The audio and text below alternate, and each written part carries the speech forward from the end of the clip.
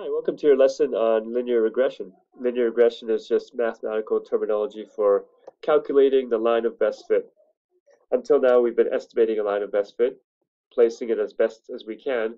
However, there's a mathematical way to actually calculate the placement of the best line, and that's what we're going to see today. This is a big idea. It goes much beyond mathematics. Finding a line of best fit and basically finding a correlation between two different variables is something that's used in all fields, psychology, in economics, and so on. Every field uses this. So we're going to take some notes on the packet that has been provided to you. Let's begin here. We have the scenario we've already seen. We have temperatures and sales of ice cream. And we can see as temperature goes up, it's the independent variable. The dependent variable, sales of ice cream, also go up. Here's our scatter data plotted, the green points. We can see it's a pretty strong correlation. And we can also kind of assume causation here because temperature rises will lead to more sales of ice cream.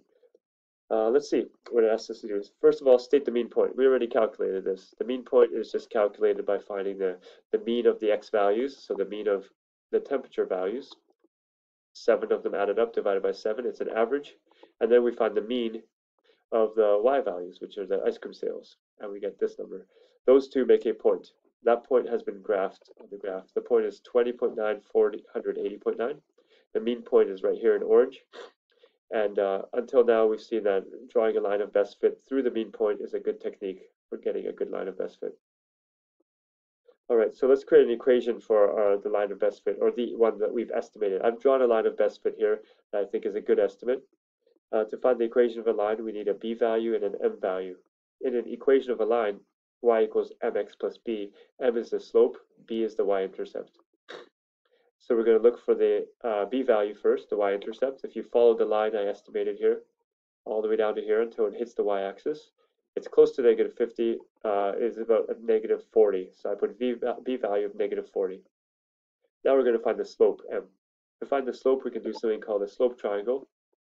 So you can go up and then across. Basically, you're trying to connect from one point to another point on the line, but you need to know the rise, which is a vertical rise, and the run, which is a horizontal change here.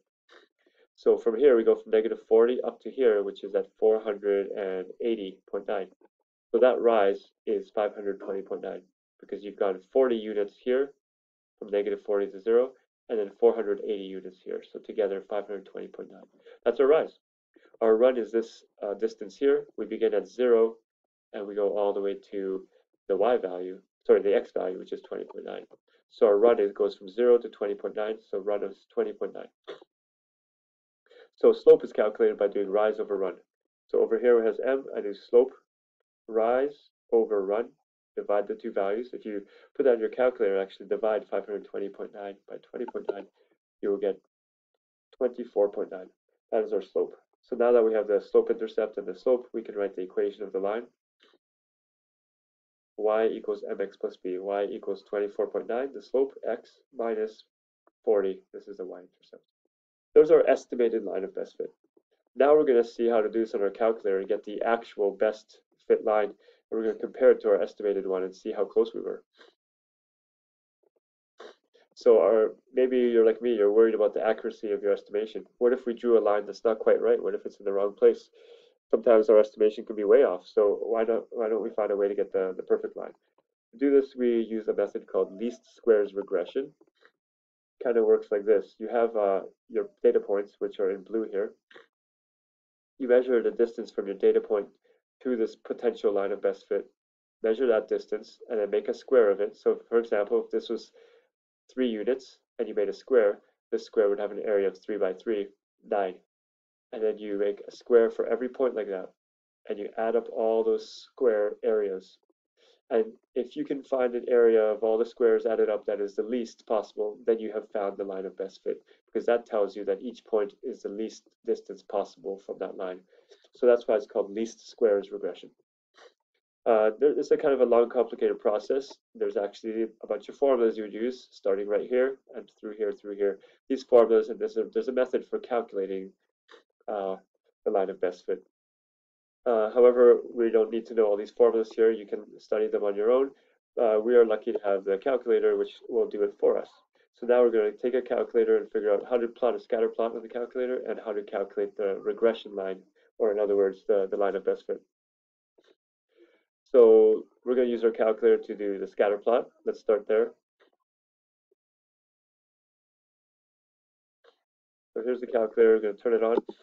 Anytime we want to do statistics on the calculator, we want to use a button that says Stat. So find this button right here, Stat. That button will allow us to enter data and do different calculations of the data. So I'm going to press Stat. In Stat, we have these menus here. We have Edit, Calc, Test. We're going to use Edit and Calc today. We're going to begin with Edit, and number 1 in Edit menu, we're going to use number 1, Edit. That's where you enter data into lists. So I pressed 1. I can see I have different lists here, list 1, list 2, list 3, and so on. These lists have values in them already. Maybe yours do as well. Often you'll be getting at the calculator has been used before. Maybe there's some lists. We want to clear that data so we can enter our data. So we go up to the list like that using the arrow key, press clear, and then it's flashing here, press enter. There, it clears that list. Now I'm going to go list 2 and clear it as well. I'm going to go there, go up, clear that list, enter. Now my lists are empty. In list 1, I'm going to put my x values. In list 2, I'm going to put the y values.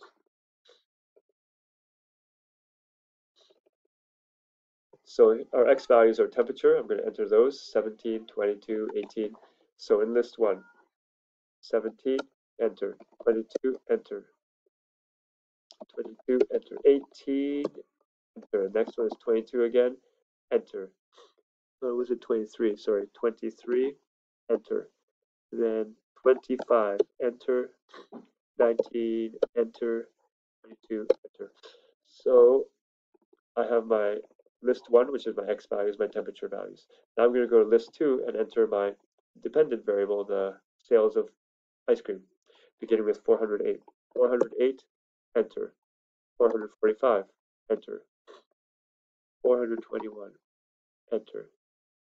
544, enter. 614, enter. 412, enter. 522, enter. Try that one again. 522, enter. All right, entered the 2 lists. Now you want to plot a scatter plot. So we go back to here. We want to plot or scatter plot. Our calculator can do this for us. So when you want to do a scatter plot, you have to go to this stat plot, means statistics, plotting of statistics. So I'm going to go second because it's blue. Second, the blue button, stat plot. Notice this one is plot 1 is on. Sometimes you'll notice when you arrive here, it'll be off. So in order to turn it on, let's say I'm going to turn it off. I'm going to go to second step. Let's say you got to this menu and you see it's off, and you want it to be on because you want to plot the points. So you hit enter there for plot 1. Then where it's flashing on, I'm going to hit enter. Now I've selected on. And now you look at this. Here's scatter data here. Here's list 1 and list 2. That's where it gets our data from. And here's the kind of point it's going to use to mark each scatter point. It's going to be like an open square. Everything looks good on here. The main thing is to turn it on. Second, quit gets you out of every menu. Now I want to see my data, so I'm going to put graph. Graph is how you create a graph, whether it's scatter plots or graphing a line or anything. Graph. All right, I don't see too much. Oh, I see this curve here. All right, don't see much else. I don't see my scatter data for sure. I see this. So this graphed some equation. That's often going to happen in your calculator as well. Look at where the equations are. You go to y equals. In y equals, this equation has been entered there. Maybe yours has one as well. I'm going to press clear and clear it out. Now there's no equations. So when I hit graph, it will graph no equations, no lines, no parabolas, nothing. However, I still can't see my stat data. That's because this window is set to show values from positive 10 to negative 10 and negative 10 to positive 10 here. And our data is not within that 10 by 10 kind of window here.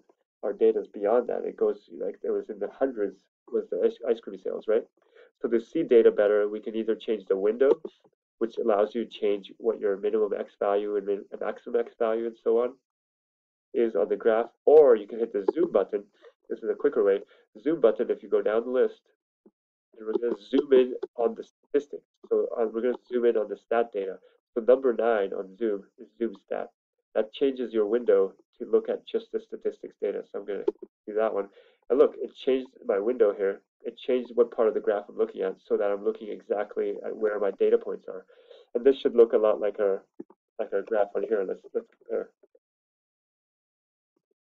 Let's see, does that look kind of like our scatter plots here? Yeah, we got these three going here, like up and down, and we got this one, then up and across, up and across. Yeah, that's our scatter data. There it is. So now we want to find the line of best fit. All right, let's see. So to do a line of best fit, you're going to go back to your stat menu.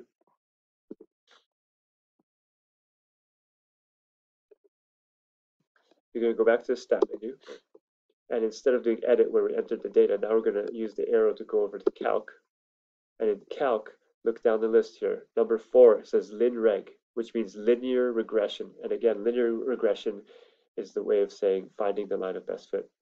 So I'm going to go to linear regression, press enter there.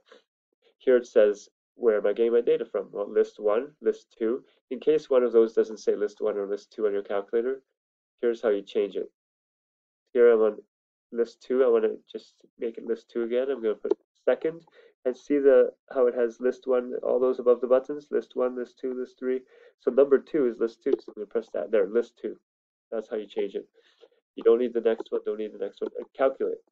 I'm going to press calculate here. It's going to calculate my line of best fit. There it is. So check it out. It gives it, instead of m, it uses a. All right, so it has ax plus b. And it says the a value is this, and it says the b value is this. So a value is about 25 if I round it. B value is negative 41.2, let's say, if I round it to one decimal place. So it gives you those values, all right? Let's take a look at what that looks like. So I'm going to take that line and write it. I just found the values. So it tells me the line of best fit, or the regression line, is y equals 25x minus 41.2. So now, comment on the accuracy of our estimated line. So this is the one that's been calculated as the best fit line. Look back on the one we had when we estimated and compare. What's your comment? Are they close? Yeah, I think our estimate was pretty close. It's not always going to be true, but in this case, the data was pretty strong correlation, so it was easy to draw a good line of best fit. But let's say the data was really scattered and we drew a really bad regression line, estimated line.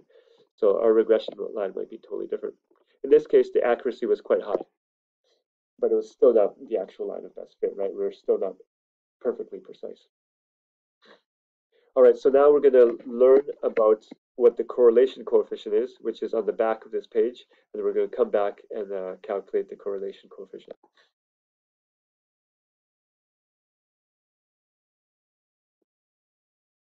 Over the backside, there's a man named Carl Pearson who came up with the idea of a correlation coefficient.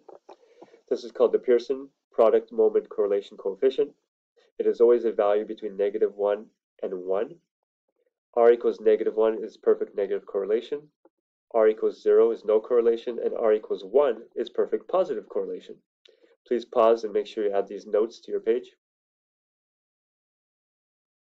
Right, looking further, we see here a perfect positive correlation. See, the points are perfectly lined up. There's no scatter at all, so R equals 1.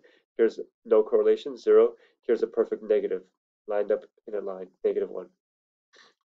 Here's some rules you should know. When R is between 0 and 0.25, the correlation is very weak. From 0.25 to 0.5, it's weak. From 0.5 to 0.75, it's moderate. And from 0.75 to 1, it's a strong correlation. Please pause and make sure you add these to your notes as well. All right, where do you think the R value is here? Take a look at this one together as a group. Decide, where do you think the R value is? All right, pause and agree with each other. And now let's check. Here's the R value for this one. Hope you were close. Next one, what do you think the R value is for this? Pause and guess as a group. All right, and here's the R value. Hope you were close as well. Now, how do we calculate it on our calculator, the R value? So if you go back to here, second. Okay, many calculators don't have the R value turned on, so here's how you have to begin. Press mode, go down, down, down to the next screen, and you'll see something called stat diagnostics. If they're off, you're not going to see R value. If they're on, that's how you get R value. So I'm going to press on. Mine was already on. Make sure yours is on. Second, quit. Now when you go to stat, and again calc, that's where we got the linear regression. Number 4, go back to linear regression. And there, all that's the same. When you hit calculate, if you have your stat diagnostics on, you'll notice the R value is given here in addition to your line. So here's our R value.